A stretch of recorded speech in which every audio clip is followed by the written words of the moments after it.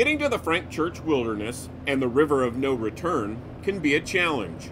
So my brother Tom, a retired Air Force Lieutenant Colonel, landed us at Indian Creek Airstrip, which happens to be right next to the middle fork of the Salmon River.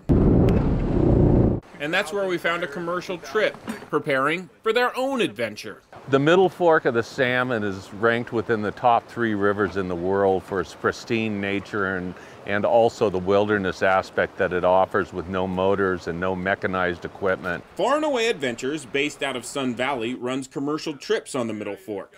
And because the water runs low this time of year, they did the first 25 miles in a day without guests, who will arrive the same way we did. It's a pretty big awakening for everyone to come and land here, come down off the ramp and look at the river and just see, oh wow, I'm here for 6 days. Guests will float 75 miles deeper into the Frank Church Wilderness. But check out all the gear Far and Away Adventures supplies. They run a different kind of trip, a safari-style adventure combining luxury with this unique setting. Well, that's one of the more wonderful things about this river is that you leave Stanley and you immediately begin to cross into the Frank Church and you begin to see the wildness of it all, how roadless it is, just a vacation of a lifetime, particularly in this isolation age.